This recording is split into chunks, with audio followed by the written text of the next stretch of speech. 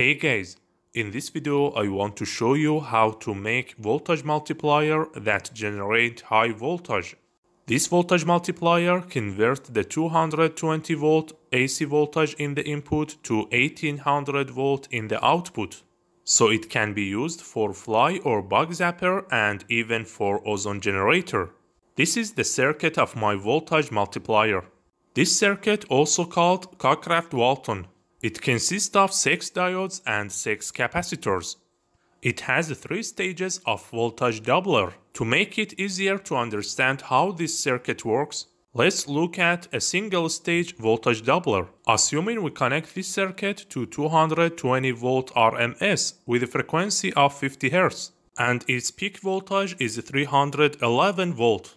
AC voltage with a frequency of 50 Hz changes its polarity 100 times per second. In the negative cycle, this side will be negative and this side will be positive.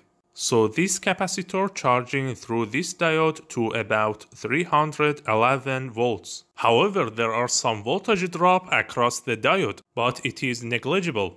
In the next positive cycle of the input AC voltage, this side will be positive and this side will be negative.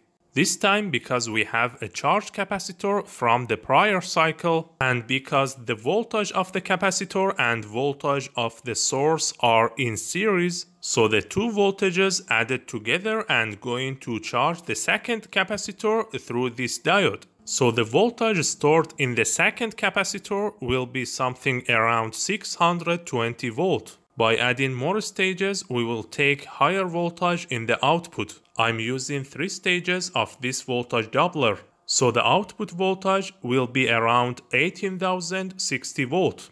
The capacitance of the capacitors could be anything less than 1 microfarad.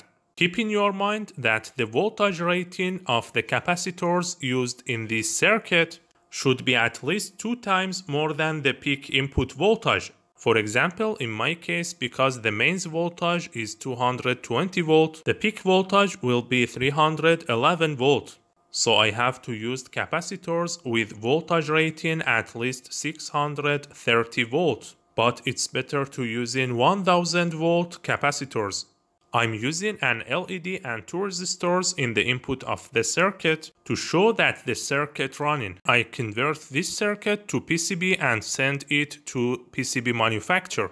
After 2 months, I received the package.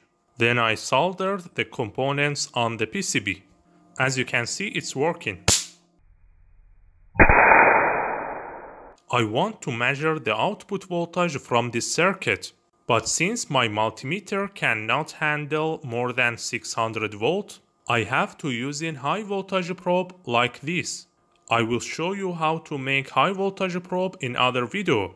As you can see, the multimeter reading 18.5 volt because I'm using 100x high voltage probe, so we have to multiply this number by 100.